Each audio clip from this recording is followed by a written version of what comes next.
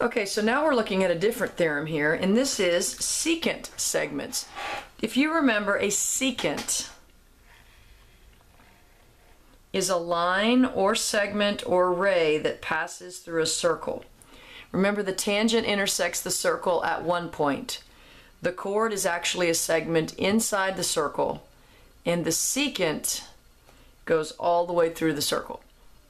So let's look at this theorem.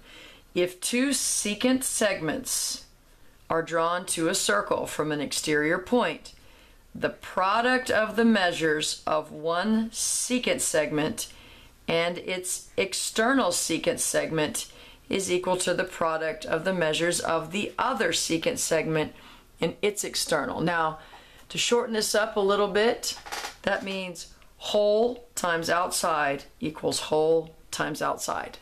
So let's look at this here using that idea. Okay, so these are two secants. I'm going to write that. That's a secant and that's a secant. Why are they secants? Because they intersect the circle in 2 points. A chord would look like this. This would be a chord.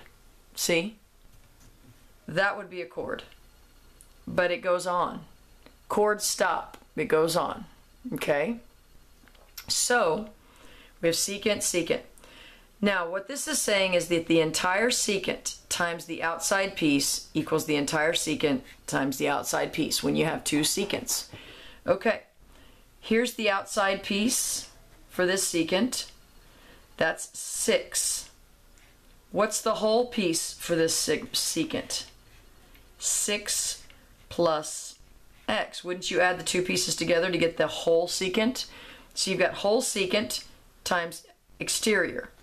That's going to equal, what's the external or the outside piece? 8. What's the whole secant? 8 plus 18. Do you see how that works? Okay, you see how that works?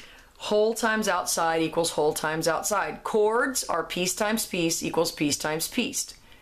Piece, not pieced. Thank God I don't teach English. You have whole times outside, whole times outside when you have two secants. So let's work this out. Distribute 6 times 6 is 36. 6 times x is 6x. I'm going to combine this 8 times 18, 8 plus 18, that's 26. So 8 times 26 is 160 and 48, which is 208. So now I'm going to solve for x. So let's solve for x. Let's do that because we want to. I'm going to subtract 36 from both sides. So 6x equals 172. Okay. And then I'm going to divide both sides by 6.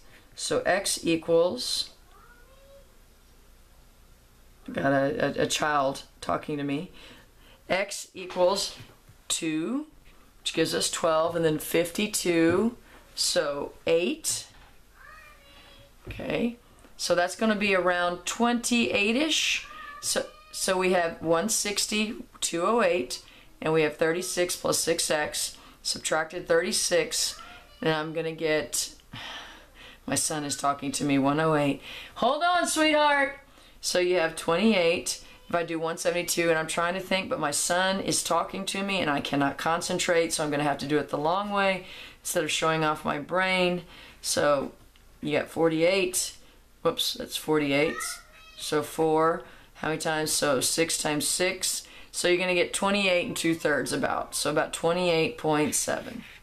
So 28.7 is going to be the length of this. So how do we check it? Well, if I plug 28.7 back in for x, what am I going to get? So that gives me 34.7.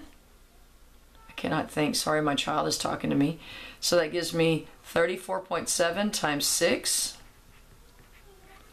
equals 208. And this gives you 180 and 24, which is 204, and 6 times 7 is about 4, so that's going to be about approximately 208. So that is correct. That was a tough one because you got a decimal and you got to round it, so 28.7 is x. Again, secant is outside times whole equals outside times whole. We just happen to come up with an ugly decimal on this one. Okay, so that's secant secant.